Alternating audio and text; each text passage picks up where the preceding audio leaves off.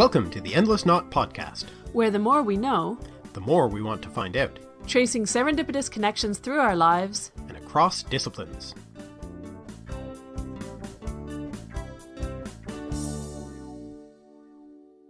Hi, I'm Aven.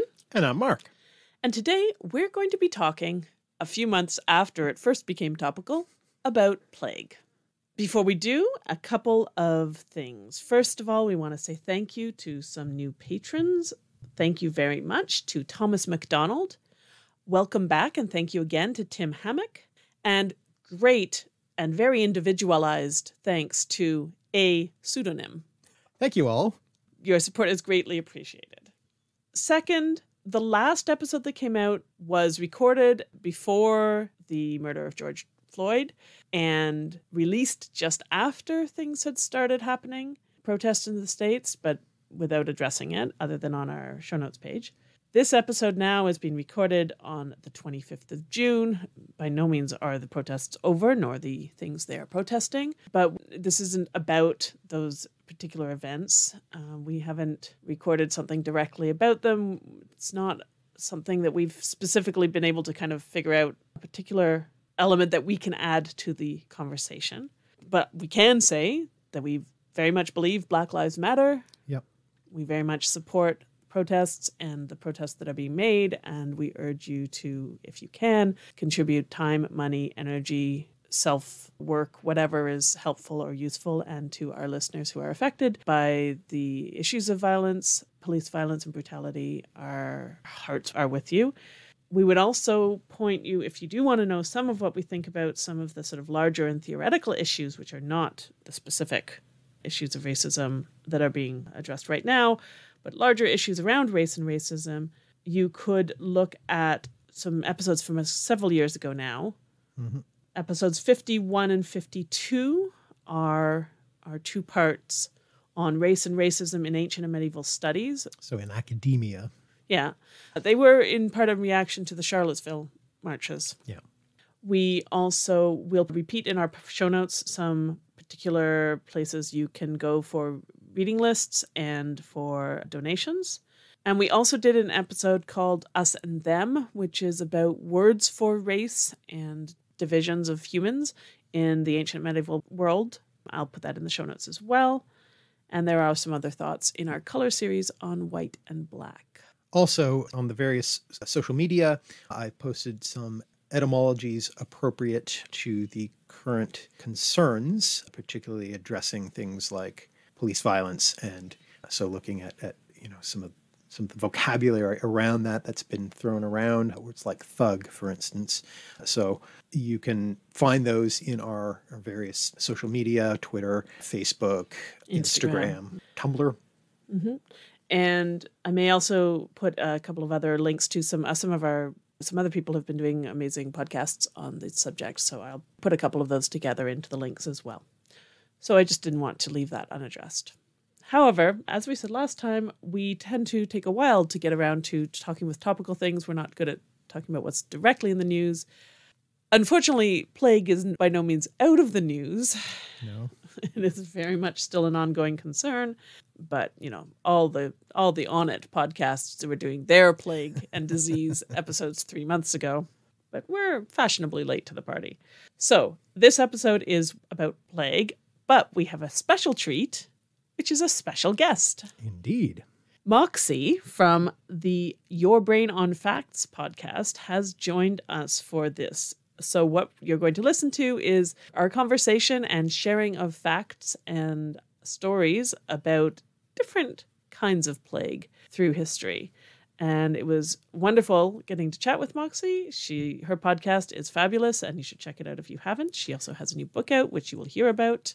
Yeah, if you like our stuff, you really will, I think, enjoy Your Brain on Facts, because it's got all kinds of really interesting, obscure stories that you probably haven't heard before, and surprising facts. So if you like that kind of trivia content that we have in our podcast and on our YouTube channel, you will really enjoy this podcast. Mm-hmm. Exactly. So without further ado, we will turn to that conversation. So welcome, Moxie. Thanks so much for joining us. I really appreciate you having me on. So before we get started on our various different takes on the plague, do you want to give us a few words about your new book? Because this is definitely some of the most exciting good news that I've heard in a while. It's pretty exciting for me, if nothing else.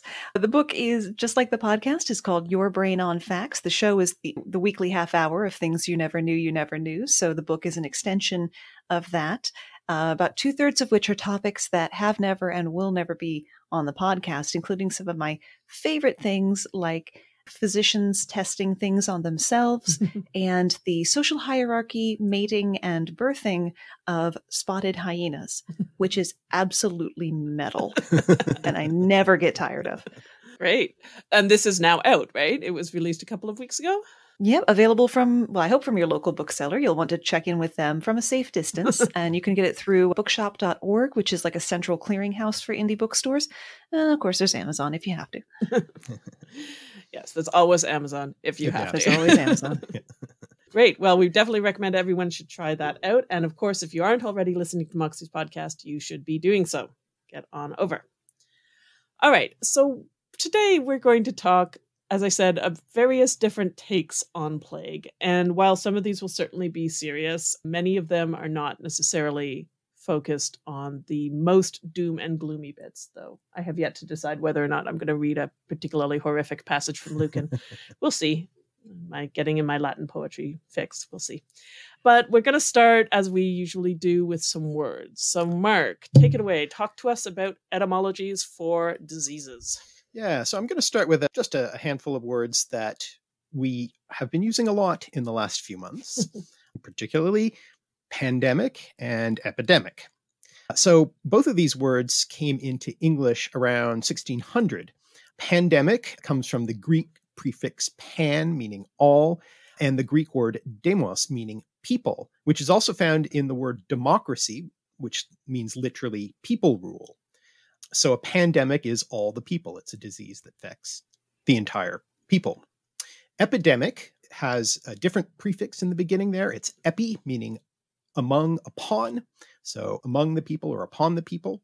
And that word demos, it had the original sense before meaning people. It meant a district, a region, rather than the people, the place, coming from the Proto-Indo-European root da, meaning to divide. Quarantine is something else we've been doing a lot lately. The word quarantine essentially means a period of 40 days. Medical sense first appeared in English around 1660, coming from the Italian practice dating back to the 14th century of making ships arriving from plague-stricken countries anchor offshore for a period of 40 days, and eventually the word extended to mean any period of isolation, not necessarily 40 days. Earlier in the 15th century, the same word had been used in English to refer to a place where Jesus fasted for 40 days. So it's not specifically tied to disease, it's just tied to the idea of 40 days. Then, in the 16th century, there were legal texts, it was used in legal text to refer to the period of 40 days that a widow had the right to remain in her dead husband's house if he hadn't left it to her. And so this could happen in the instance of entailment, where it has to stay with the male line, so he had to leave it to the closest male relative, and therefore not his wife. The legal possibilities of leaving estates to women, for instance, daughters, only came about in part as a reaction to the mortality rates of the Black Death, which we'll talk about later. Quarantine comes ultimately from Latin quadraginta, meaning 40, from quatuor, meaning 4, and can be traced back to the Proto-Indo-European root queter, meaning 4. And that initial qu sound, like QU, which in English became the F sound in 4 to match the F sound in 5, because they just thought it would be good if they alliterated. In Greek, that qu sound instead became a T sound, before front vowels like E and I, as it is in this case, producing the number word in Greek tessera or tetare, meaning 4. When combined with the Greek word petza, meaning foot or edge, this produced the word trapezion, which could refer to both the irregular four-sided shape, the trapezoid, and a four-footed table, which kind of had that shape. And later, this also produced the word trapeze, because with the crossbar, the ropes, and the ceiling, it also made that four-sided shape. So trapeze, quadruped, and four-footed are essentially the same word, made up with the same cognate word elements from Greek, Latin, and English, respectively. Bacteria is a word that comes ultimately from Proto-Indo-European back, which meant staff that's used for support, so a walking stick, essentially. Bacterium was coined from the Greek baktron, meaning staff, because the first bacteria discovered were rod-shaped, so it was simply a description of their appearance. There are a number of cognates for this word. Imbecile comes from Latin in, meaning not, and baculum, from that same root, meaning stick or staff, with the notion of being without support and thus weak. And this then came to mean weak or feeble, and later on, more specifically, weak of mind. So that's a very late development, in fact. Baguette is a rod-shaped bread. Debacle, also from this root, comes from the notion of unbarring, referring to the sudden rush of water that's released when the ice breaks up on a river, and then extending metaphorically to a sudden downfall or disaster. Virus, which is the type of pathogen we're most concerned with at the very moment, ultimately comes from the Proto-Indo-European root vis, meaning to flow. From this root probably comes the Latin word virus, or virus, meaning poison, which was the original sense of the English word virus in the 14th century before it developed its modern sense related to infectious diseases over the course of the 18th and 19th centuries. And finally, infection. Infect, which is attested in English since the 14th century, comes from Latin infectus, the past participle of the verb inficere, which means to dye, stain, and by extension, corrupt or spoil, from the prefix in, as in ingest and inject, and facere, to make or do. So the literal sense here is to put in. Hence, it relates to dyeing. You put the cloth into the dye to give it the color. Now, in Middle English, infect could sometimes be used with an entirely neutral sense, but it soon gained the negative sense, and that sort of predominated. So moving from dye, which you might want to do, to stain, which is putting colors onto clothes that you might not want to do, and then having the sort of more figurative senses of stain and to taint or spoil. The disease sense in particular was a post-Latin development. So this happened, this wasn't present in the Latin word. It's only there. It only sort of grows in the English derivative. Well, that's just a delightful set of words. I learned so much just now, and like, there's so many things I wanted to comment on, but I was like, no, he's got more. He just keeps like the trapeze thing, the imbecile, the baguette. If I could go all the way back to the beginning, am I correct in describing it that epidemic means like the land and pandemic means the people in terms of disease spread? Well, it's the demos part that originally meant the land, the district, and then came to mean just a group of people. So that shift is in both of those words. The difference here is that pan means all the people, and the epi part of epidemic means among the people. So not necessarily all the people, but affecting many people. Okay, so sort of like yellow alert, red alert. Yeah, exactly. Go from epidemic to pandemic. Okay. Yeah, I'm a little unhappy that you stuck the baguette into all of that, because while it's an interesting thing, I just don't like associating my favorite kind of food with bacteria. Yeah. Fair enough. If you like French food, you had better embrace microbes, because yes, that's true. I mean, fermented butter, yogurts, creme fraiche, cheeses, wine. Yeah. Okay. So microbes are very important to our food, really. Oh yeah, and don't forget beer. Yes, beer. Yeah, and so I mean, most food would be bad if we didn't have beneficial microbes, but French cuisine in particular would take a hit. That's fair. That's fair. I guess the bread itself would hardly be rising without a couple of microbes along the way, though they aren't exactly bacteria. The sourdough ones are. Okay, well, with those under our belt, as it were, we'll turn it over to Moxie. Tell us about a plague. Well, I like to do things a little left of center. So the plagues that I have brought you today are referred to as mass psychogenic illness. So what we have here is not a physical ailment moving from person to person, but what seems like a mental ailment that spreads quickly within a group of people. 3 in particular, and the first one is one that I think if you've heard of a mass psychogenic illness, you have probably heard of this one, and it is the dancing plague. And our timing here is actually excellent because yesterday was the anniversary of the start of the dancing plague in Aachen, Germany in 1374, and we couldn't have planned that if we tried. Because it happened to be on History Pod, which is a great little 3-minute long daily, this day in history. It's the first thing I listen to every day. But the dancing plague, also called dancing mania, St. John's dance, St. Vitus's dance, or choreomania, so choreography, choreomania, occurred primarily in mainland Europe between the 14th and 17th centuries. It involved groups of people dancing erratically, sometimes a dozen, sometimes hundreds, maybe even thousands. It affected men, women, and children who would dance until they collapsed from exhaustion, and many of them actually danced themselves to death. So there was the outbreak in Aachen, in what at the time was the Holy Roman Empire, and it spread outward from there. And there was another very notable incident in Strasbourg, Alsace, what is modern-day France, in 1518.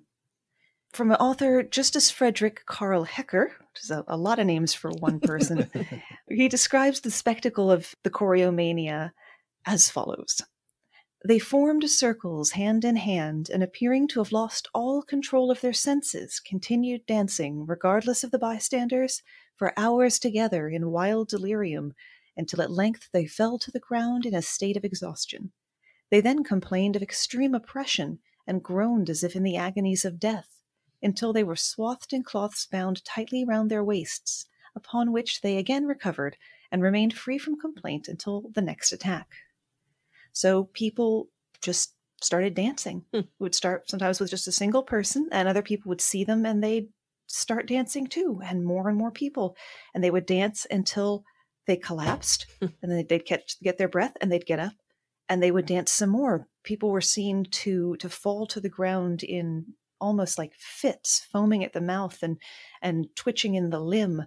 But as soon as that settled down, they'd hop up and start dancing again. Wow. The name St. Vitus's dance refers to St. Vitus of the late Middle Ages, who was believed to have curative powers, as many saints were, of course, in the Catholic Church. One attempted method to address a dancing plague was actually that they sent musicians to play for the dancers. I guess it was sort of the sweat out a fever the kind of idea that thought, okay, let's help them get it out of their system, and then they'll stop. Didn't work, I'm sure, to the shock of absolutely no one. There are some theories as to what could have caused this. The most common theory being ergot poisoning. That's always the go-to, isn't it?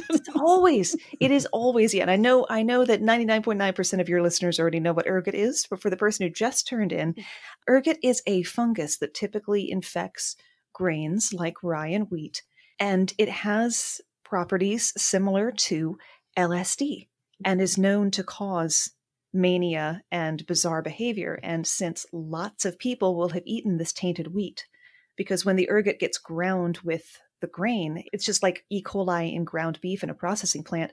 It may have been in just the one cow, but now it is everywhere. So that's how you get whole villages that are affected by this. It's what people think spurred on the Salem witch trials and things of that nature. We just love, anytime there's bizarre behavior, we're like, oh, ergot. Must have been a wet summer. Must have been a wet summer. There must be ergot in the rye. Though, if I could just wild tangent here. What, on our show? Yeah, I know. Well, this one does have to do with words. It has to do specifically with last words. Oh. One of the people put to death during the Salem witch trials was not actually on trial. It was a man named Giles Corey, and he had refused to enter a plea.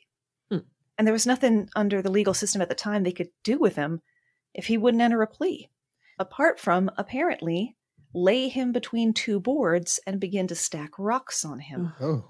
And the only thing that Giles Corey said over the course of the 3 days they pressed him under stones until he died was more weight. Ugh. And if you can find like more badass last words, call us here at the studio because I want to know. Yeah, and there were also theories of religious cults, or one through line with mass psychogenic illness is it arising out of times of great stress. And the Middle Ages were not a piece of cake for the average person. So, there was a lot of stress going around, but it is unlikely we will ever really know what caused these people to dance themselves to death. It was just Saturday Night Fever, of course. I'm striking that from the record. Well, I was going to make a joke about how they're supposed to be staying alive. I really didn't want to feed into what he was doing. Thank you. I appreciate that. I encourage him. Yeah, it is such it's one of those things where, especially if it had only happened once, we probably would just not believe it. No, the sources are, somebody made it up, it didn't happen. But the fact that we have multiple accounts in different times, in different places, it really is, it's very hard to kind of wrap your minds around exactly what was going on. Mm-hmm. I love stories like that. Yeah, I know, they're great. There's certainly, of course, obviously it adversely affected certain people, and if they died, that's very bad. But somehow it still feels like if you're going to go, of all the ways to go, by plague, it doesn't seem the worst of the plague deaths to have. Let's just no. If you have to choose only in the category of plague, that's definitely one of the better ones. Yeah, exactly. Okay, thank you. So moving on to perhaps plagues that might have less historical relevance, but not as much fun. Mark, you wanted to talk a bit about plagues in literary history? Yeah, and I'm actually going to start way back in ancient Greece, in ancient Greek literature. So first of all, what words did they use to refer to plague? There are a couple of words that are pretty common for that. One is loimos, which means plague or pestilence. That's the word that is used by Homer in his epic poem, the Iliad, and by Sophocles, the playwright, in his play Oedipus the King. The etymology of this word is actually uncertain, but it may be related to a couple of other Greek words, one of which is limos, meaning hunger or famine. So you can kind of see the overall connection there. And it might also be related to loigos, which means ruin, havoc, and can even be used specifically to refer to pestilence. But beyond that, we don't know where it comes from. However, it does go forward and indeed comes into English. There is an English derivative for this, meaning pertaining to plague. The word is loimic. It was used in 1822, and I don't know that it's been used again since. I don't think this became a particularly common word. It was someone who knew Greek and thought it made them sound smart, probably. Now, the other commonly used word in Greek to refer to plague is nosos, which means sickness or disease. And again, it's of unknown origin. It possibly comes from a pre-Greek language and got adopted into Greek. Again, there are English derivatives, in particular the word zoonosis, which first appears in 1876, and it means a disease communicated to humans by animals. This word will come up later, so remember it. It also goes the other way. It's also things that you can give to animals. Yeah, as anyone exactly. who has had ferrets can attest, because ferrets can catch human influenza. Oh, right. Oh, interesting. So don't sneeze on your ferret. Good life rule. Yeah. So yeah, the plural is zoonoses, and there are a couple of other zoonotic. There are a couple of other forms of this. The other part of that word zoon from Greek just means animal. So it's the source of the word zoo, for instance, or zoology if you prefer. Now, talking about those two Greek texts, Oedipus the King, a tragic play by the playwright Sophocles, has this plague motif in it at the beginning. And in fact, the plague motif is a frequent one in ancient literature. So I'll be talking about two examples, as I say, of this kind of motif. So Oedipus the King was written by Sophocles, as I said, and starts off with a plague sent as a divine punishment sent by Apollo for the ruler's misdeeds. Now, the thing is, the ruler in question, Oedipus, doesn't know his origins or his misdeeds. He doesn't know why it's happening. So let's do some backstory. This is all stuff that Oedipus doesn't know, but the audience would have already known it. There was a prophecy that foretold that the son of King Laius and Queen Jocasta of Thebes would kill the father and sleep with the mother. This curse upon Laius was given to him for violating sacred laws of hospitality. And there's another huge backstory about that I won't go into.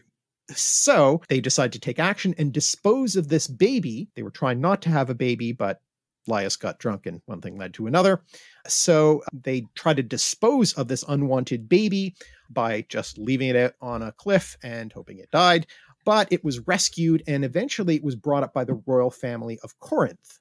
Now, Oedipus, later on in his life, receives essentially the same prophecy, but thinks it applies to his Corinthian parents, who he believes to be his actual real parents. And so therefore, he does the smart thing and leaves town so that he doesn't go anywhere near his parents again, and they won't end up having all these problems. And on his journey, he runs into Laius. He ends up killing him, not knowing who he is. And he also frees the city of Thebes from a monster, the Sphinx. And as a reward, he is given the queen Jocasta to marry and the throne along with her. Again, not realizing that she is his mother. So this plague strikes Thebes. No one knows why. So Oedipus is intent on investigating to save the city yet again, because he's a hero. And many people try to dissuade him from this investigation, including the blind seer Tiresias. He says, you don't want to know, just drop it. Well, eventually he does find out. He finds out his whole backstory. He realizes he's murdered his father and slept with his mother. And so he blinds himself. The end. Like you do. Great story. So Apollo sent a plague to punish the ruler who didn't know why he was being punished. It sounds a lot like Apollo is a passive-aggressive girlfriend going like, well, if you don't know, then I'm not going to tell you. Oh, yeah. There is nothing more passive-aggressive than the Greek gods. So Homer's Iliad starts off with exactly the same motif, though in this case, they know why it's happening at least. So it starts off with a plague brought on by essentially a leader's incompetence. There's a plague in the Greek. Wait. Can we go back to that phrase, please? A leader's incompetence. Yeah, this is going to come up. We just need a minute to sit in the phrase, a plague brought on by the leader's incompetence. Yes, we will return to this point. This very obvious connection. We don't. Why return? We're here right now.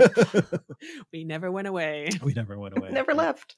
So essentially what happened was it was brought on by the leader because that leader, Agamemnon, leader of the Greeks, refuses to return Chryseis, who is the daughter of the priest Chryses of the Trojans.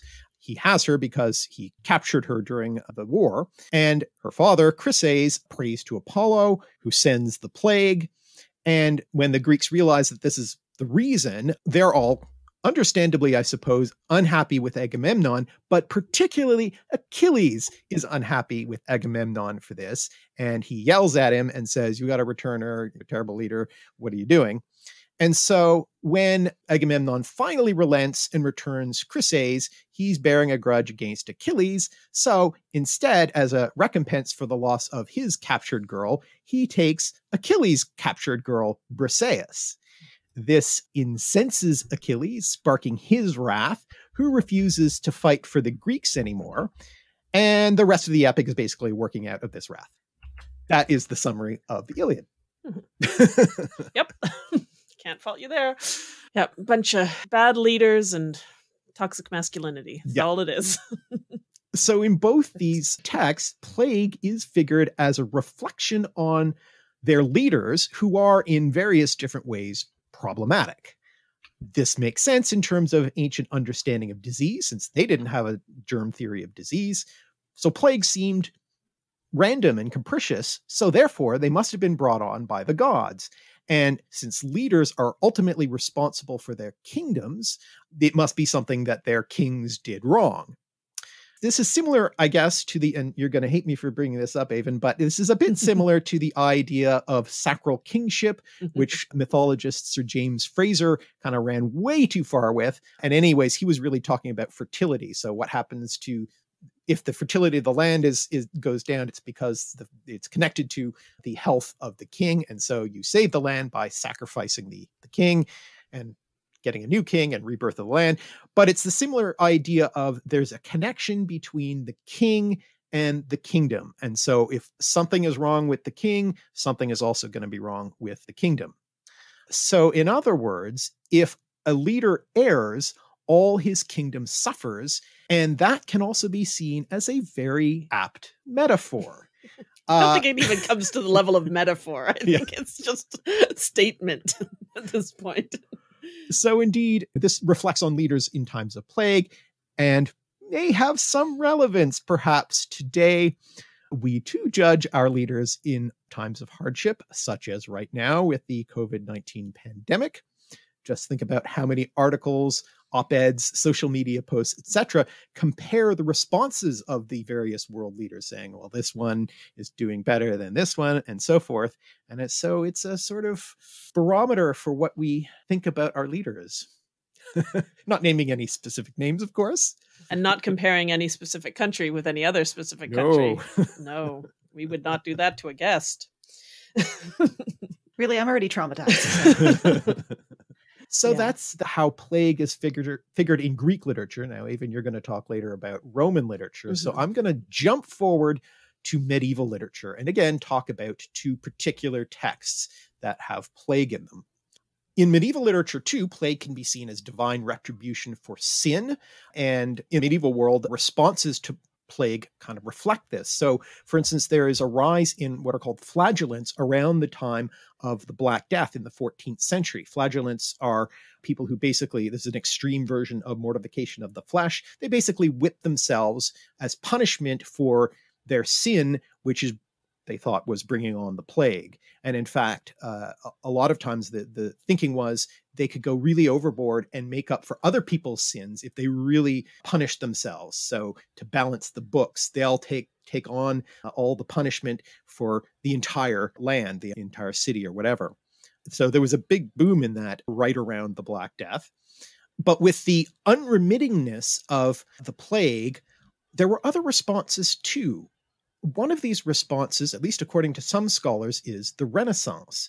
Instead of focusing on the divine retribution, since the church didn't seem to be able to make anything better, and nor were these flagellants, people just sort of thought, well, nothing makes it better, so let's start thinking about something good instead and take our minds off the trauma of plague. Now, let me just give a little bit of background on what the Black Death specifically is. The Black Death was the outbreak of the bacterium Yersinia pestis in Europe, peaking between 1347 and 1351. Now, this particular bacterium did continue to have outbreaks, so this isn't just a one-shot deal. It reoccurred many times over the next few centuries, but when we use the term Black Death now, we're referring to this one particular outbreak in the middle of the 14th century. Though, as I'll discuss later, the term Black Death is a bit of an anachronism to refer to that 14th century outbreak. But this particular outbreak was the most deadly pandemic in recorded human history. It had a profound effect on European history and culture, and its effects were reflected in European literature at the time. The most famous example of which is a work by the Italian Giovanni Boccaccio, right around the time of that plague in the middle of the 14th century. This text is called the Decameron. And it's a collection of short tales with a frame narrative in which 7 young women and 3 young men escape the Black Death in Florence, Italy, by retreating to the countryside in a villa and entertain each other by telling tales in prose. These tales focus on very human affairs, in contrast to the sort of divine matters that are at the heart of that other great Italian work, the Divine Comedy by Dante. This is entirely sort of focused on human affairs instead of the divine. And so it touches on matters such as sexuality, love, practical jokes, wit, and even church corruption. Many have seen this work as the beginning of the Renaissance and is a shift away from the religious to the secular as a reaction to the grimness of the plague. Dissatisfaction with the church and corruption within the church was already there, so it's not the first example of this. But the failure of the church to provide any respite from the horrors of the plague may have intensified it.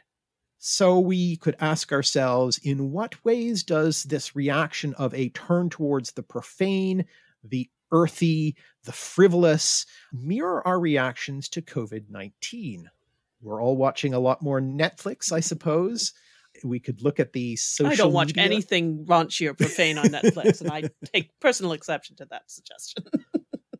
And we can also look I want a list of those things that I'm not watching, so I can avoid them. Yes. Check the show notes for things I'm definitely not watching during the pandemic. And of course, people's social media behavior has increased. Distraction. Let's put it that way. Distraction has certainly been something. Yeah. And I would say not on the raunchy side, but on the human side, like the early preoccupation with baking. Yeah. That so many people faced, I think, actually was in some ways a reaction to that sort of need to find some sort of bodily comfort. Yeah, turn towards just the sort of everyday. I also have a pet theory that it was all about us showing mastery over microbes, but I don't know how psychologically valid that is. Look, if one microbe's going to get us, I am damn well going to figure out sourdough. Yeah. I have been curious how many people's sourdough starters are still alive. Mine's in the fridge and still alive, but I'm not baking a lot because it's now 30 degrees. Sorry, like 105 or something all the time. So yeah, it was a little bit of a brief madness, the sourdough plague. So Boccaccio's book had a big influence on other writers, most importantly, Geoffrey Chaucer, the English writer, in writing his Canterbury Tales, which is kind of similar sort of book. It's a collection of short tales, here written mostly in verse rather than prose, with a frame narrative, once again. Here, in this case, it's a group of pilgrims on their way to the shrine of St. Thomas Becket in Canterbury. Now, though this pilgrimage is not specifically tied to the Black Death, such a trip would be made to give thanks for recovery from past illness. So you can sort of see that it's kind of implied, but never made explicit that there's a connection. But it could also be seen, this trip, this pilgrimage, can also be seen as a kind of springtime vacation. The Canterbury Tales starts off with a description of spring, and everything's growing and everything's nice, and people think to go on pilgrimages. And again, this is a turn towards human existence and the frivolous, like we saw in the Decameron. Now, the plague is not very clearly referenced in any of the tales, but there is one tale that does seem to have a reference to at least plague in general, if not the specifics of the Black Death. And that's in the tale called The Pardoner's Tale, in which three rioters, basically wild, crazy drinking guys, are out reveling in a tavern during a time of plague. Sound familiar? They're reveling and sinning, which they really shouldn't be doing during a plague because they're likely to die. They're likely to die. Because plague. Yeah. So during their reveling in the tavern, they hear that a friend of theirs was killed by a thief named Death, who has also killed 1,000 others during this plague. So they decide to get revenge and go in search of Death.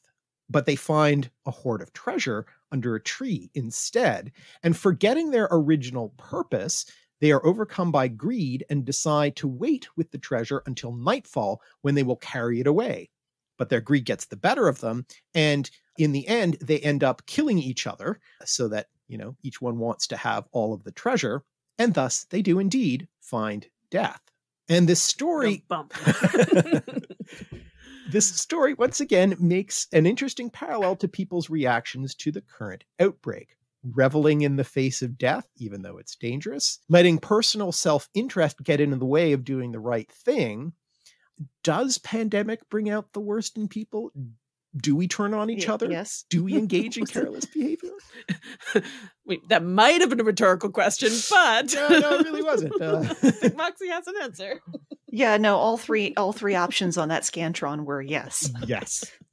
Yeah, it also brings out the best in people. It just also brings out the worst in people. Yeah. It seems to me. And I particularly It like that reveals parallel people. of going Mhm. into the taverns and Yeah, going out yeah. and celebrating. Yeah. Indeed. I mean, at least they didn't know it was contagious in quite the same way. No. So they had that going for their not being such horrible people. Mhm. Yeah, they would have been like, well, there's no miasma in the pub. Yeah. Exactly. It smells great in here. There's no way it smelled great in there. No, probably. There's no way it smelled good in there now. It would have smelled yeasty at best. At the very best, Yeah. if you were lucky. So there you go. I think those 10 Florentines had a slightly better reaction. Just go into a villa in the countryside and quietly entertain yourselves. Well, in a way, both sets of people are turning it internally, right? Like Yeah. they're doing what is best for them Yeah. in their own way. And that wasn't necessarily harmful in the sense of the Florentines, except for they make their, as I recall, they make They had their servants servants go back to the city and get Yes. them their food and things like that. So, Yeah. yeah. No, still parallel. All the Yep. poor DoorDash folks. Yep. Yeah. You know, and Running around if the you're city. if you're still ordering delivery, whether it's Amazon or food or groceries, you tip like your ever loving soul Oh, yeah. depends on it. Yep, exactly. Absolutely. Exactly. Well, so I want to follow up on what you were talking about, Mark, with some more discussion of sort of literary plague that advances a different kind of model of understanding of the relationship between, very literally, the body politic, I'm Mhm. using that metaphor, and plague. So, of course, my mind always turns to the Romans because it just does. And when we look at the Romans, obviously they're inheriting both medical theories and literary background from the Greeks.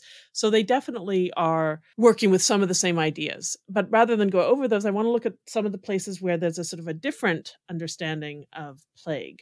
And I'm drawing here from a couple of things, but in particular from a very recent book called Pestilence and the Body Politic in Latin Literature, which came out right at the end of 2019. And as the reviewer I saw of it said, it's a shame it was published just before, but yeah. obviously this book is extremely relevant to anybody teaching in the ancient world right now, by H.H. Gardner. So in that book, she talks about particular examples, and she's focused in particular on the late Republic and early imperial period.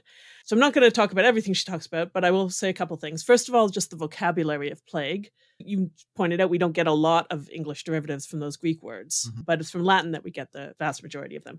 So the basic words for plague are pestis and related words like pestilentia, pestilitas, and then morbus, which just means sickness. Lues, which is the sort of word for disease and plague, but is connect with flowing, things that spread from one thing to another.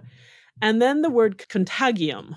And that's the word I want to kind of focus on because it is a word that brings in another idea about disease that we don't find in the Greek writers. But I'll come back to that in a moment. So pestilence of one sort or another is often paired or contrasted with war. So we have that all the way through. Plague and war go together. Obviously, they literally go together. But they are the sort of the main things that can happen to a people that are bad. Plague or war. So they can be contrasted because war is human-led and plague is natural or sort of uncontrollable, or they can be put together. But for the Romans in particular, pestis is commonly invoked in a context of civil wars, of internal wars and internal dissension. Now, the plague metaphor is very common in Roman literature and also in Roman politics. The usefulness of the plague metaphor in political discourse really presupposes familiarity with plague as a real experience, right? Either contemporary or recent memory. Because if it's going to be an active metaphor, it's important that people sort of have an idea what plague is. Side note, that's what the book says, and she's quite right. But it made me think that we use the metaphors of plague all the time. Several generations it's been since we really have, of course, we have endured things like the AIDS epidemic, but the sort of generalized idea of plague as a part of the world, we haven't really had plagues for a couple of generations, but it's clearly enough in our memory. Though I did see the Twitter threads about how we have to retire the expression avoid like the plague, because clearly we don't. Mm-hmm. Nope, doesn't work. Turns out avoid like the plague means run towards embracing it. So anyway, so Rome did have a history of plagues. Specifically, it had a history of kind of endemic plagues where it arose within the community. So Rome is built on 7 hills, but the 7 hills surround essentially a marsh, which eventually was drained to become the central forum. But malaria was an ongoing problem in Rome, seasonal illnesses, and then other kinds of things that we can call plague, but we don't know what particular diseases they were. They were not seen as being imported from outside. They were seen as just happening. And they happened on a reasonably regular, there was a seasonal cycle, and then it was just sort of sometimes there'd be a plague, sometimes there wouldn't be. And so the Romans certainly did have experience with it, and it was seen as something that could arise within the country for many different reasons. The prevalent sort of humor-based medical theories, the Greek theories, so when I say humor here, of course, I don't mean what we mean by humor, but I mean the idea that the balance of the body between 4 different fluids is what keeps you healthy. It's nothing to laugh at. That those medical theories, were the predominant Greek medical theories, couldn't account for or respond to plague. Because if a whole bunch of different people get a disease, it can't be about their individual bodily balance being off. Like, it doesn't work. Plus, you can't fix it by fixing the humors. So there is a surprising lack of writing about plague in our medical Greek texts, because they saw it as something that was, you had to deal with the divine, or you just had to wait it out. You could maybe list the symptoms and talk about trying to deal with the individual symptoms, but they didn't see themselves as being able to cure plague, if you see what I mean, because they didn't have a theory that could account for it. I thought about how the humoral theory would not hold up during a time of a widespread disease. Yeah. Now there was it must have come from the gods, because our medicine says things only happen on a person by person basis. Basically. Yeah. I mean, and of course, you had the paired miasma model, which we kind of alluded to before, the miasma model of the bad air. So that was sort of one way. So the only way that the doctors could account for or deal with plague was to say, like, remove yourself from places of bad air, basically. They could try to make the air better, but so we do have writing about it in Airs, Waters, Places, for instance, where they talk about certain places being susceptible to plague because those places are bad, but they didn't have as you say, they don't have the germ theory, right? So they discussed what places were unhealthy and how to mitigate bad odors, but that is as far as they really went. The one element of humors that could sort of interact with plague was the ethnically based understanding of humors, that certain peoples were by nature dry or moist or hot or cold, and then we do see that in the ethnography of Airs, Waters, Places, which is a medical text. So if a certain area happen to be getting plagues on a fairly regular basis, you could say that all the people they'd have similar constitutions, so they might respond to plagues in a somewhat uniform way. So there's an overlap there. But again, there's not very much you can do as a physician if the constitution of a people is such that they get a plague, right? There's not much you can do about that. Now, outside of medical theory, there was some awareness of transmissibility, specifically Thucydides. People always point to the fact that Thucydides, who writes about the plague at Athens during the Peloponnesian War, talks about how those who took care of the sick got sick. And those, like doctors who went from sick person to sick person, were the most likely to catch it. So he shows an awareness that being in contact with people who were sick was likely to leave you being sick. But it doesn't get theorized as a sort of generalizable idea. However, when we come to Latin literature, there emerges this terminology of transmission through touch, through proximity or touch. And that's where the word contagium comes up, or contagium. And Mark, you have a little bit about where the origin of that word. Yeah, it's very simple. I mean, so contagion first appears in English in the late 14th century, unsurprisingly, right around the time of the Black Death, in the sense of a communicable disease or a harmful or corrupting influence, not necessarily plague in the I'll come back to that literal sense. It came from Old French, in part from Old French, and in part directly from that Latin word contagio, a touching contact. It was often used, though not necessarily always, but often used in a bad sense, so contact with something physically or morally unclean. And that word comes from the verb contingere, to touch, which has an assimilated form of the prefix com, meaning with or together, plus the verb tangere, which means to touch, which itself comes from the Proto-Indo-European root tag, meaning to touch or handle. And I find that very appropriate. The root is tag. I just love that. The past participle of that word, contingere, is contactus. And from that, we get the English word contact. So they're related. We also get the word contaminate from this same root. So contaminate, which first appears in the 15th century, comes from the same ultimate source as contagion or contagious, and contact, that base tag. And it also formed the basis of the compound Latin noun contagmen, which is not actually attested, but it's a reconstructed form. It must have existed at some point as contagmen, meaning contact or pollution, which then became altered to contamen. And from that, this developed the verb contaminare, whose past participle gave us contaminate. So these two words are basically the same word. Right. So again, one has to ask the question, why is plague figured in terms of contact? Right. So we don't really see a major development in the medical theories around plague as transmitted through contact. But we do see that becomes a major, if not the major, metaphor by which the Roman writers talk about plague. So I'm not talking now about medical writers, but just generalized people, and in particular in politics.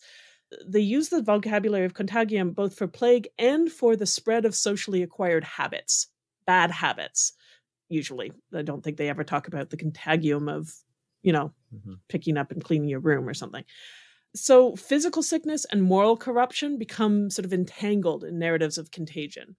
You spread moral corruption, you spread physical illness in similar ways. And this becomes the standard metaphor. So because they have this idea of endemic illness, where it isn't it's not that they have contagion as the idea of somebody coming in from outside and spreading, like the typhoid Mary kind of idea, but instead that someone within the citizen body, like a part of the citizen body, and there's a real reason for calling it the citizen body, like a part of it becomes infected and spreads that throughout the citizen body. And if you don't deal with it, you are left with unrest and civil unrest and maybe civil war.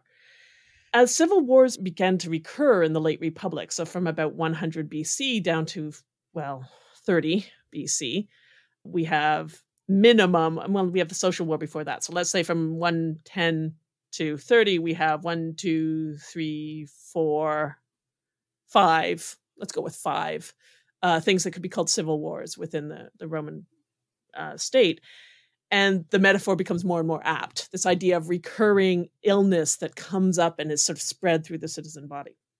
So we see it in things like Cicero's speeches about Catiline, which is not counted in that 5 because it was a foiled plot, but Catiline was accused of planning a coup. And Cicero calls him a pestis, who breathes out sickness. So he's a pestilence who breathes out sickness. And it's in the same speeches as he frequently talks about how Catiline spreads the moral degeneracy that leads to debt and that makes the young men around him susceptible to talk of uprisings, because he spreads this moral degeneracy, he spreads this plague, and it leads to potential civil war.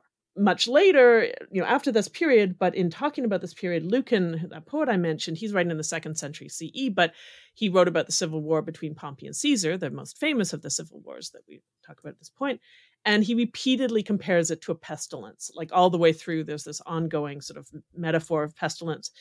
And he very closely connects it to the moral plague of greed that made the people ready to follow Pompey. So Pompey and Caesar themselves are not so much diseased as mad with power, and they're just horrible people. This is a poem without a hero. Everybody in it is awful. But the reason the people are ready to follow them is because they've been contaminated with greed, the contagion of greed, which came about in the late Republic after, and here we do have a little bit of the outside influence, after empire brings in so much luxury that it makes everybody become greedy. They get too soft and then become greedy, and then they're ready for civil war. And in particular, there's an episode in his epic when the main armies of Caesar and Pompey are preparing to fight, and Caesar is besieging Pompey's army inside of a camp, and an actual plague breaks out in Pompey's camp. First in the horses, who are mentioned as having been fed on imported hay, which possibly suggests, Lucan is always suggesting things at lots of levels, but probably suggests in part Pompey's reliance on Eastern wealth and allies. So he's relying on outside support, and that causes sickness. But then it spreads to the soldiers, and there's this, I'm not going to read it, but there's this very gory, everything is gory in Lucan, everything is gory and extreme, and it's all about bodies wasting away and melting into the ground and causing the illness to spread through the whole camp. Yeah. It's ended when it was sort of sparked by a famine and ended when they get relief of their famine. But it acts like a miniature version of the whole epic and story, and the plague symbolizes the disease of civil dissension that has gripped Rome's citizen body, right? And I think what's interesting here is that in the Republic in particular, and even later in the imagination of Romans under the empire, so even once they have emperors who are the leaders, in the sort of literary imagination, at least, and political imagination of the Romans, plague is not actually a reflection of the leadership of the state, but of the moral qualities of the citizen body itself. A body that was always vulnerable to being touched and contaminated by bad ideas, by vices, or by imported problems. So they can come from within, but they can come from outside. And of course, they could always be divinely. The standard reaction to plague was some sort of divine intercession, trying to, sacrifices, or very often they'd come up with a new form of sacrifice. The theater games were imported as a response to a plague, for instance. New temples to Apollo. Apollo was imported to Rome as a response to one of the plagues. Asclepius, the god of healing, was imported to Rome. And when I say imported, I mean they literally bring a statue of him from another shrine and then build a shrine for him. They import him to Rome in response to a plague. So there are divine responses. But there's a sort of a duty of every citizen to watch out for the kind of corruption that can lead to plague, but also the kind of corruption that can lead to civil war. Those are the same in some ways. So I think it's interesting to look at the two models, the model of the leader and of the citizen body, when we look at our reaction to plague today, because everything you said about how we think about leadership is absolutely true. But I also think both models are being activated, because we definitely also have narratives of people and their individual reactions, and the reaction of like what American reactions are, not leadership, or Canadian reactions, or Swedish reactions, or British reactions, or Chinese and Korean. And there's narratives, however incorrect and sometimes profoundly racist some of those reactions are, about the national qualities of a people and whether they are more likely to follow authority or not. And then the talking about, what you were talking about towards the end there, about like people going out into the pubs or whatever, a sort of a vulnerability to disease that comes from the moral qualities of the citizenry. And I think we're seeing these models in different places and different segments of society. Different, some people are blaming leaders, some people are blaming their neighbors for making the wrong choices.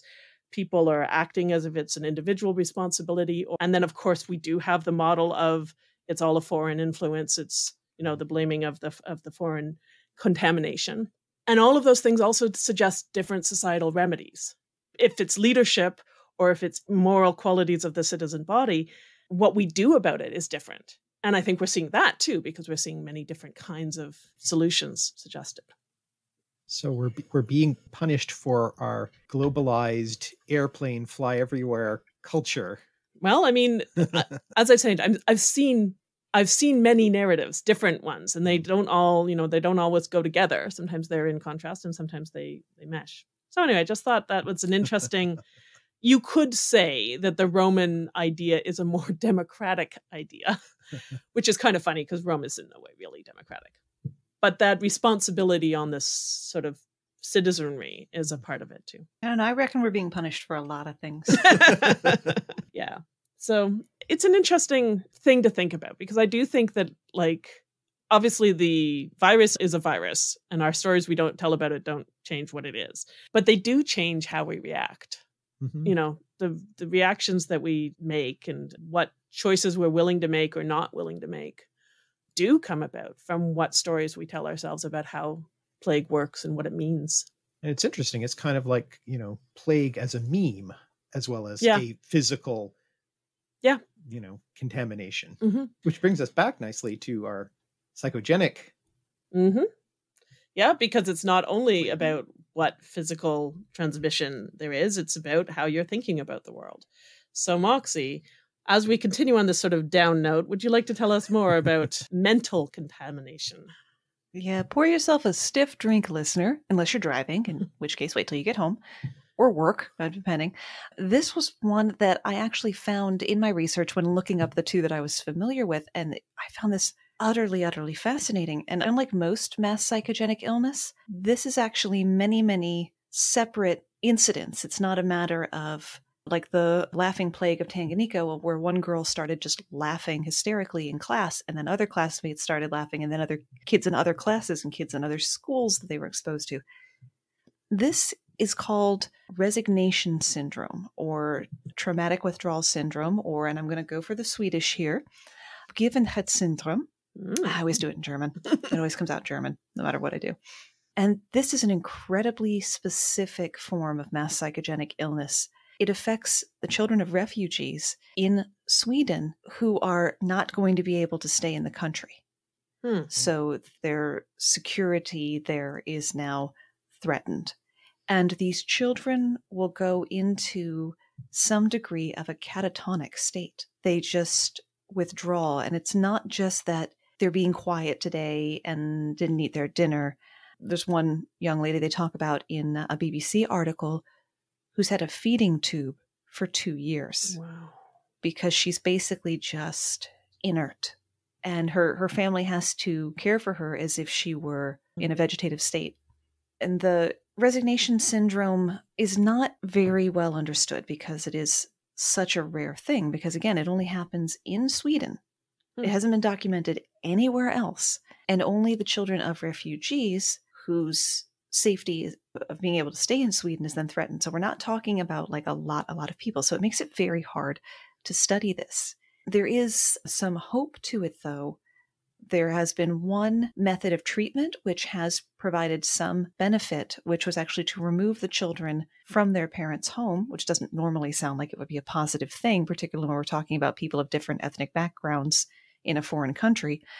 See my episode about the Indian schools and the Aborigine programs, but residential schools in Canada is the term we use. Yeah.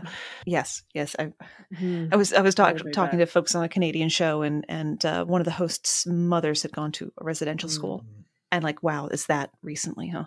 Yeah. But it is a residential program, but it is a medically minded one. They're not being snatched by the state or anything, and the thought is that taking the children away from that worry of what's going to happen to my family, what's going to happen to my parents, are we going to be separated and things like that, and trying to create an otherwise normal life for them in the residential program of, we're going to get up at this time of the day and put on our clothes and have our breakfast. And even the children who are entirely unresponsive, they get them dressed, and they'll give them little treats like a little straw full of Coca-Cola, even for the kids who are on a feeding tube.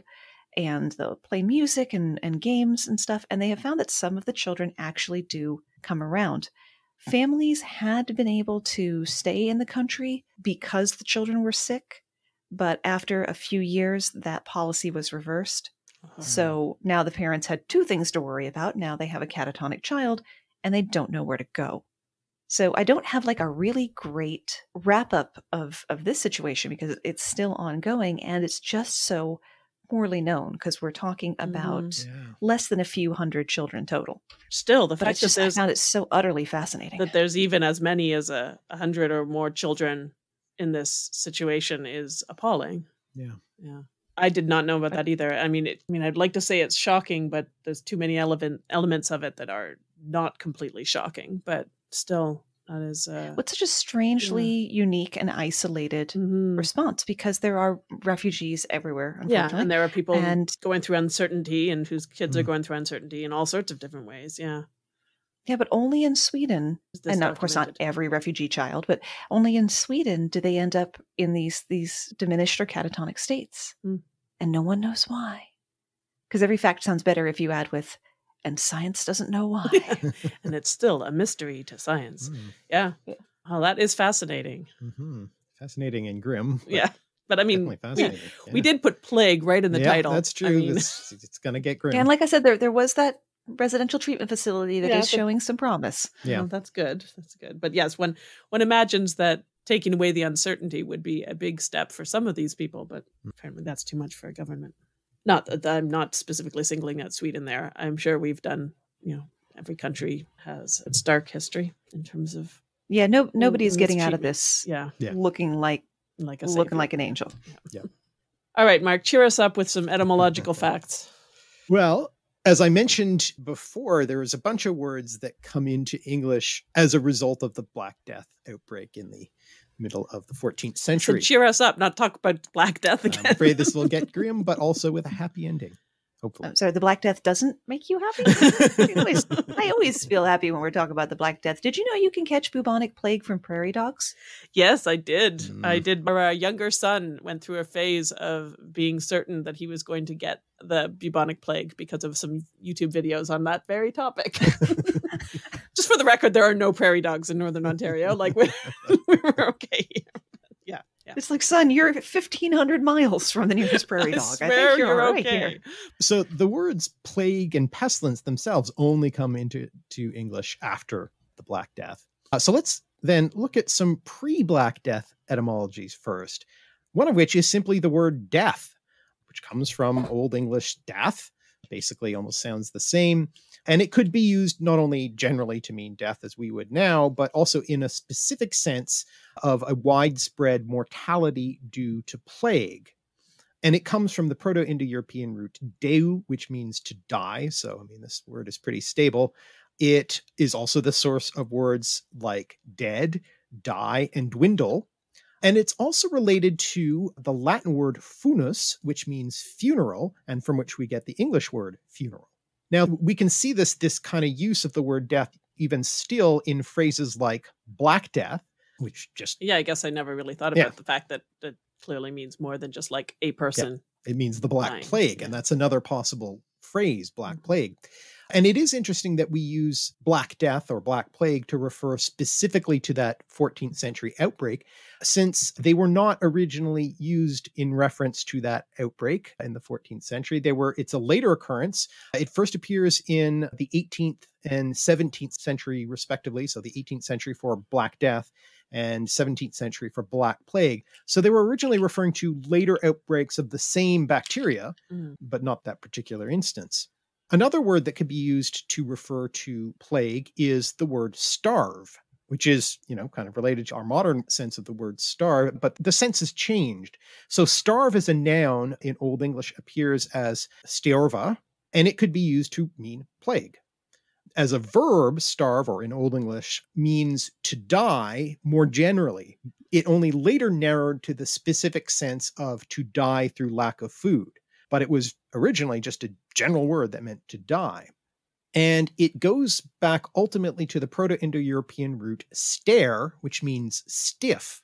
So the sense transition here is from the sense of to become rigid and therefore die. It's also the source of words such as starch, which makes things stiff, stark, as in stark naked, but also, I don't know why that was the first one that popped in my mind, but it's like You're either going to think stark naked or Iron Man. Yeah. We got two things. Right. Pick one.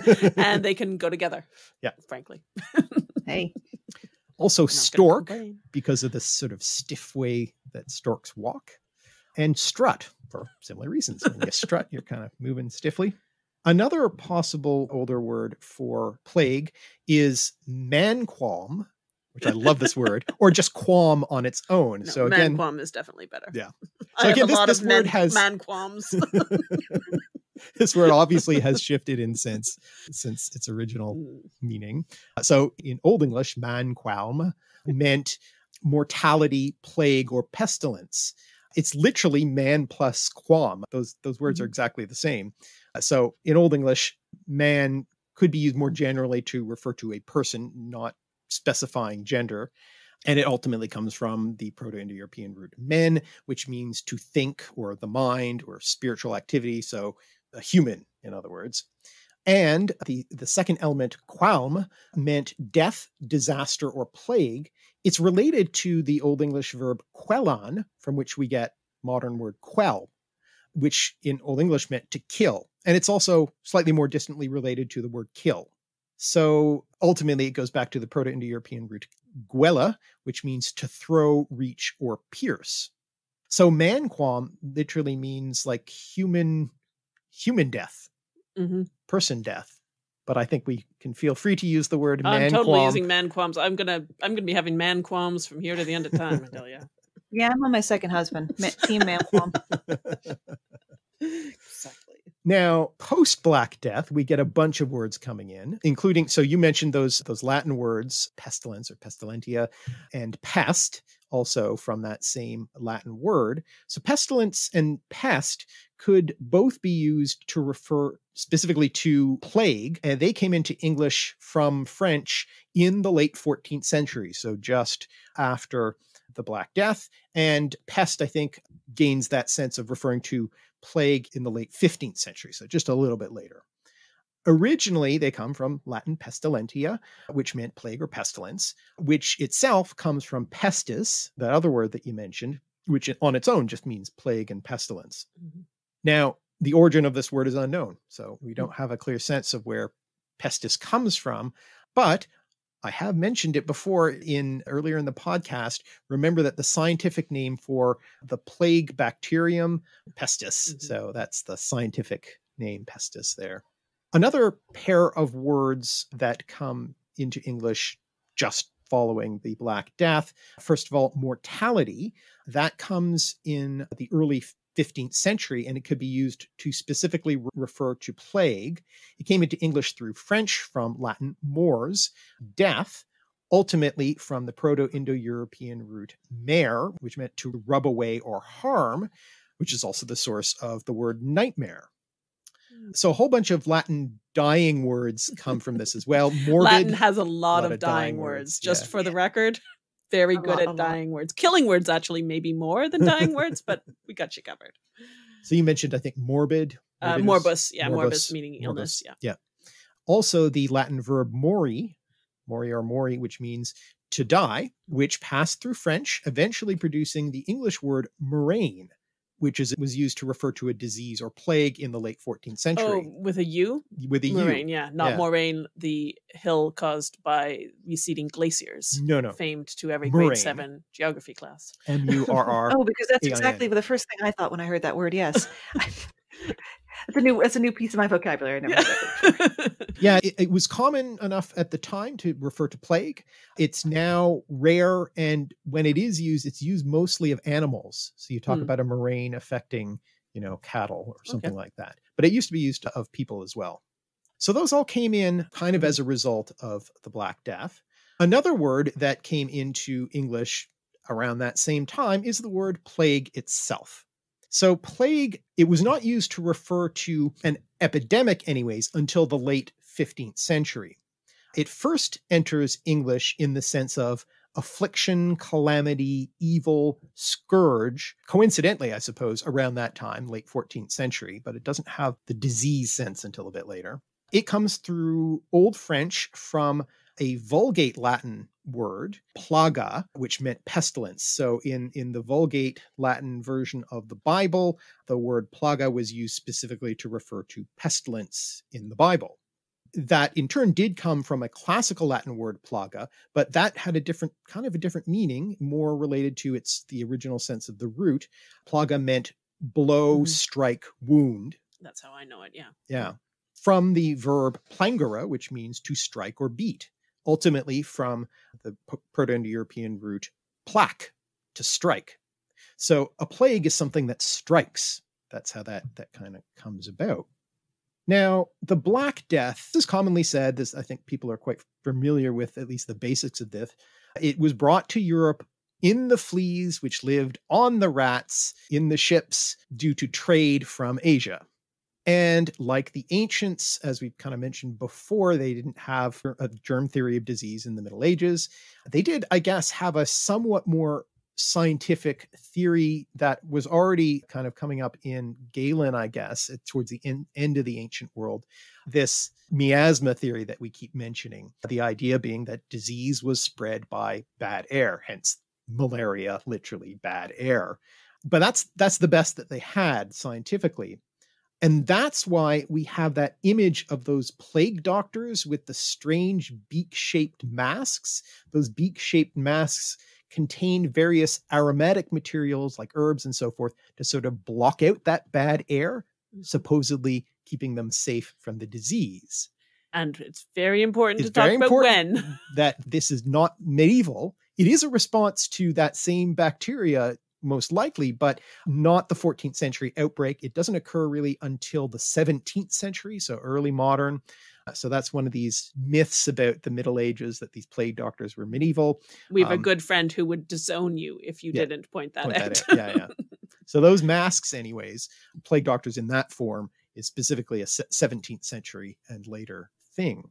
Now, as we've seen, the plague may have been an initiating factor for kicking off the Renaissance when it arrived in Italy.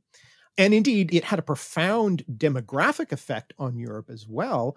It killed something like 40 to 50% of the people in Europe, which is a staggering number.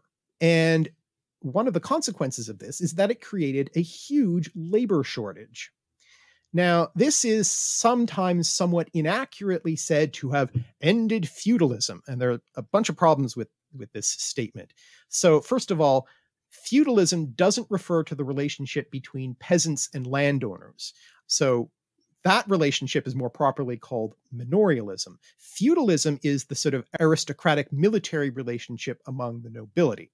So it didn't end feudalism, it ended manorialism, is more accurate to say. Also, the effects of the Black Death varied widely depending on where you're talking about in Europe. So in some places it caused, say, rampant inflation. In other places it had different effects. So when we're talking about this particular effect on manorialism, this is specific to certain places, particularly England. So when we say the Black Death ended manorialism, it ended manorialism in England and maybe a few other places, but not all of Europe. Certainly that system of land tenure continued for quite a while in many other places. And in some places, it actually started that system of land tenure. So the reaction was completely the opposite. Also, it should be noted that the decline in that manorialism system was already underway before the Black Death. So it was more of a nail in the coffin kind of thing. A lot of nails and a lot of coffins. Yeah. True.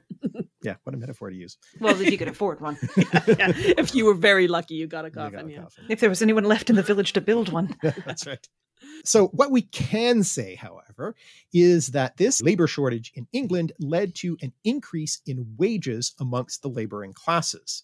The food was also better because since there were fewer people, they still had the same resources, but fewer people to share it out amongst. Presumably the lack of labor did mean shortages or less food was being grown. Well, grown, yes. However, animal husbandry, there was a big boom in animal husbandry after the Black Death because it's more labor efficient. You just need like a shepherd or whatever to watch the animals. Grain that's really, really labor intensive. Grain is labor intensive. Yeah. So they were eating more meat. And, that's a better food source, nutritionally speaking. Of course, the land-owning class tried to push back on these newfound, benefits going to the laboring class. They introduced legislation to try and return to pre-plague wages. They tried to enforce stricter rules about the freedoms of the laboring class, like the ability to move and go work somewhere else. And they tried to even pass sumptuary laws, which restricted how these now richer lower classes could spend that money. It's all very well for them to have it, but you can't use it to buy anything you want. For instance, fancy clothing or better food or whatever. So they tried to restrict that.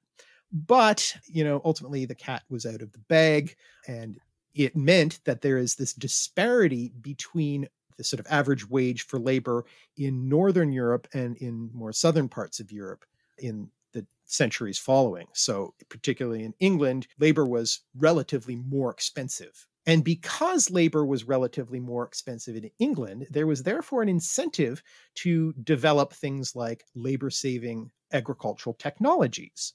And so instead of, for the sort of wealthier people, instead of spending your money paying for these very expensive workers, you could say, well, maybe I can take that capital, that money, and the sort of one of the things that kicks off capitalism, and use that to invest in technology that will obviate the need for that expensive labor. And this may have been one of the factors that sparked the Industrial Revolution, which is more of a feature in England than anywhere else in Europe. So it actually is quite appropriate then that when we're talking about this effect of the Black Death, that it's particularly England we're focusing on. Now, the technological boom of the Industrial Revolution led to a boom in manufacturing, which, by the way, ironically made higher material standards of living more attainable for lower classes, the opposite consequence of those sumptuary laws. But this manufacturing boom also led to urbanization, with population leaving the countryside for factory work in the cities. At the beginning of the 19th century, 1/5 of the population lived in cities. By the end of the 19th century, In England, yeah. By the end of the 19th century, more than 3/4 did. That's a rapid and radical shift in demographics. And with the dense city populations, this made the outbreak of disease a much bigger problem, a much bigger danger. So, for instance, there were cholera outbreaks that became a real problem in the 19th century. Cholera, by the way, is an infection of the small intestines. So it's caused by this bacterium Vibrio cholerae, which can lead to severe dehydration and therefore death. Cholera isn't passed really person to person, but through the water supply, through water that has become contaminated by human wastewater. The natural habitat for that bacterium, Vibrio cholerae, is in brackish water, where it attaches itself to shells of certain types of marine life, in particular plankton. Plankton can act as a sort of natural reservoir for this bacterium. So this term natural reservoirs is basically kind of like a host that doesn't suffer from the infection itself, but can store it up and therefore transmit it. So it's like those fleas on the rats, which were the vector for the Black Death. It's like what we're worried about today, bats and possibly pangolins. They're trying to work this out exactly what the... Bats definitely do act as reservoirs for a number of coronaviruses and other viruses. Yeah. Poor So things. This is currently what a lot of researchers are kind of looking at, trying to understand. Those zoonotic diseases. Yes, circle right back around. So I told you that word would come back. There it is. So these zoonotic diseases that are a problem for us today, we have to look very carefully at what animals are maybe harboring them. But in the 19th century, the doctors still basically didn't have anything better than that old miasma theory.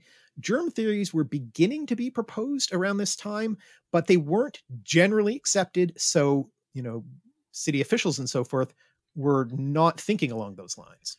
And indeed, when there were cholera outbreaks, they tried to control them by using strong smelling substances like pitch, and they would burn stuff to create air that masked the miasma. But there was one physician named John Snow who produced evidence that the cholera outbreak that happened in Broad Street in the Soho district of London in the year 1854 was caused by germs in the water supply. He did this by tracking and mapping out the locations of those who were succumbing to the disease, and then removing the handle from the Broad Street pump, forcing people to draw water from a non-infected source, and then tracking the change.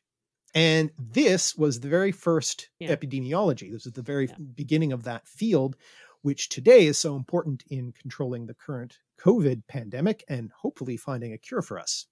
So, in a funny sort of way, you could say that the Black Death, which increased wages, triggering the Industrial Revolution, causing the overcrowded urban environments in England, where a cholera outbreak happened, which was studied by John Snow, kicked off the field of epidemiology and is now working to protect us from our current plague. So we have the Black Death to thank for our hopeful rescue from our current plague. Oh, and as for that plankton, the word plankton was coined in 1887 by German physiologist and zoologist Victor Hensen from the Greek word plagtos, meaning wandering or roaming, which comes from the verb platzein, meaning to drive away, turn aside, which comes from the root plak, to strike, which lies behind the word plague, as I said earlier. I was hoping I could bust out Jon Snow in the Broad Street Pump, but nope. Gotta get up pretty early in the morning to get ahead of you guys. Yeah, other doctors were not on board with his theory, and most of London was just cholera waiting to happen. I mean, you want to talk about brackish water full of bivalves and human waste? I believe we call that the Thames. Yeah. But he was able to show not only that just the people around the Broad Street Pump were getting sick, but there were some people who lived in other areas who got their water from the Broad Street Pump, had it brought to them. And that this one house that was normally served by another pump, the people were getting sick because they had water in jars from Broad Street. Yeah. And it is amazing. Surprising how much resistance he faced. He had this really good evidence, and no one wanted to believe it. And for a long time afterwards, people were still denying it. I don't understand that, Mark. The idea that people would deny good science. Medical evidence about how things work in the face of essentially incontrovertible proof, it seems completely bizarre. I mean, it's a good thing that we as a society have moved so far beyond such things. Absolutely moved past that. Yeah, it's like the maternity hospital. There were two maternity hospitals in town, one run by midwives and one run by doctors. The mortality rate in the hospital run by doctors was so high that women would give birth in the street rather than let themselves be dragged in to that maternity hospital. And the doctor who was advocating for doctors to, here's an idea, change your apron and wash your hands between an autopsy and a delivery. Yeah. His colleagues were like, well, there's no way I'm spreading disease. I'm a doctor. I help people. Mm-hmm. It's like, no. So it actually took someone accidentally cutting themselves during an autopsy and subsequently dying of infection to kind of get any of the doctors to be like, okay, I'll listen. Maybe there's something minute. To this. Yeah. Germ theory had just huge hurdles to get over. It was really surprisingly hard to get the medical establishment.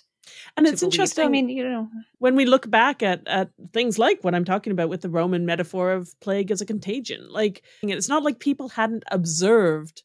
There's a reason why even during the Black Death, people would quarantine and leave the city. It's not like there wasn't empirical understanding that you could get it from being near somebody who was sick. And yet sort of taking the leap from that to actually thinking about the mechanism of transmission, just nobody wanted, well, not nobody, Western European medicine, I can't speak for other medicines, just we're not ready to see that. I think there were other places that dumped miasma theory earlier than it hung out in England for a long time in England. But I think it was dumped in Asia earlier. Yeah, and I'm going to assume the Middle East, since they were, good smarter about a lot of this years ahead. Yeah, though they were surprisingly influenced by Aristotle too, and Aristotle lies at the root of an awful lot of mistakes. So who knows? Hey, you got to take the bad with the good. Yeah. All right. Well, let's turn our minds to something maybe a little more, I don't know, uplifting's not quite the right word, but slightly lighter, and end on a surreal note. Moxie, would you like to tell us about what I have in my notes down as meowing nuns? Yeah, this one also has really good timing, at least on my end of things, because 2 days ago, we got a brand new kitten, and he is adorable and perfect and wonderful. Tiny, tiny, tiny little ginger tabby. And I would have him meow into the mic, but he's asleep right now, and it's 15 minutes of rampage and 2 hours of coma. It's the life of a kitten. But yes, so it came to pass in Germany in the 15th century that a nun during services began to meow. And she began to meow for hours. And other nuns started meowing. This went on for so long and spread so widely that effectively the militia was called in to quell it. Soldiers were sent with orders to beat the nuns if they wouldn't stop. So think of the devotion level of the average person in that era and being ordered to go and beat nuns who are, when you walk in, loudly meowing into one another's faces. And you're like, I will risk eternal damnation rather than listen to another minute of this. This is freaky. This is terrible.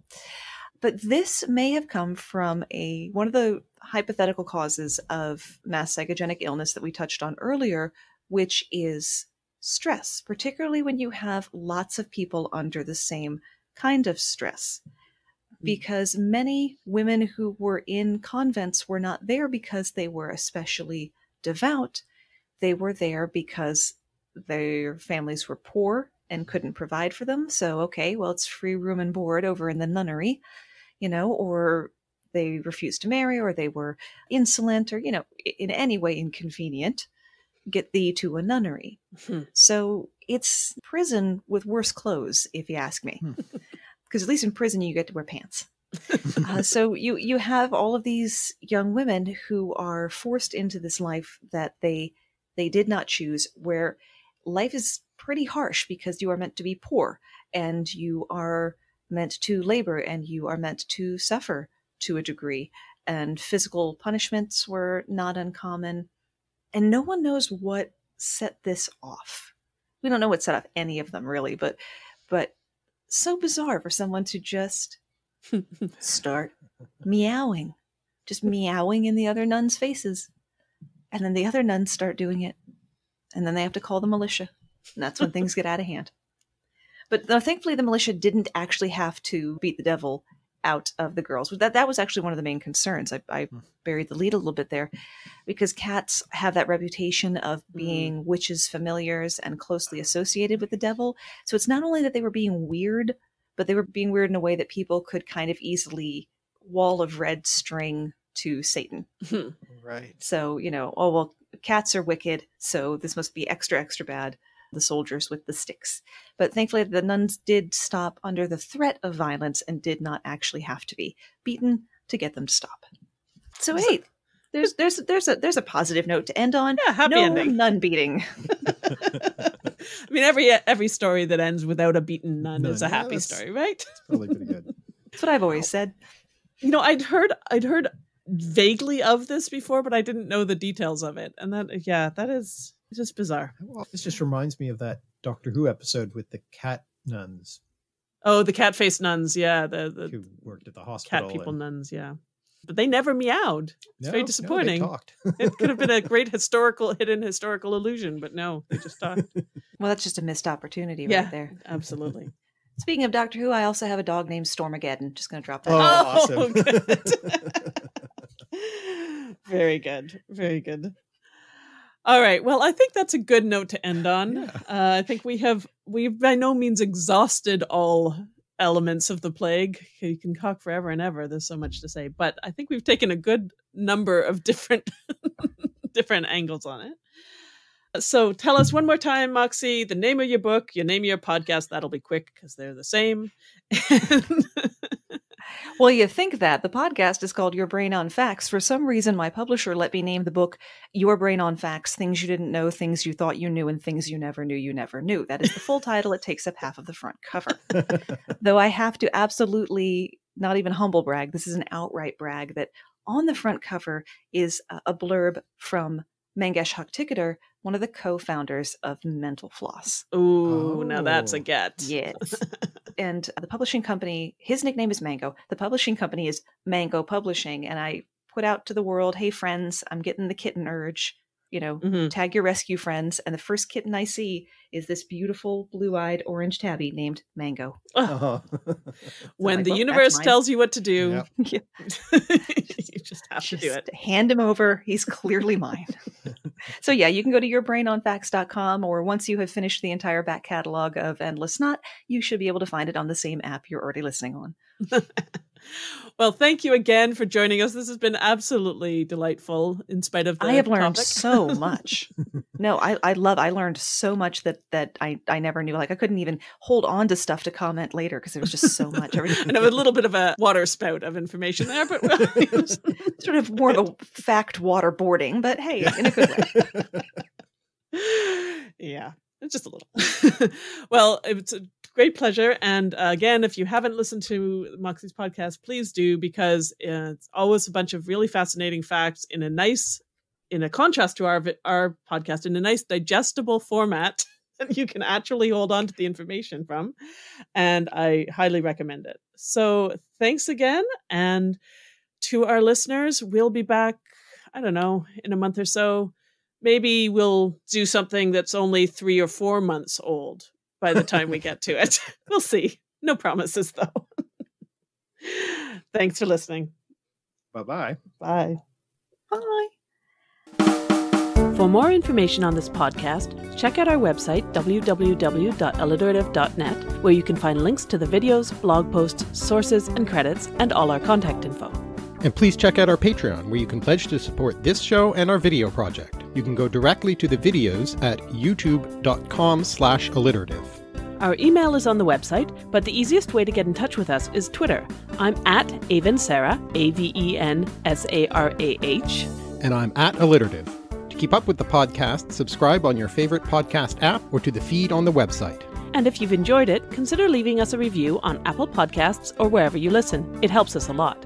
We'll be back soon with more musings about the connections around us. Thanks for listening. Bye.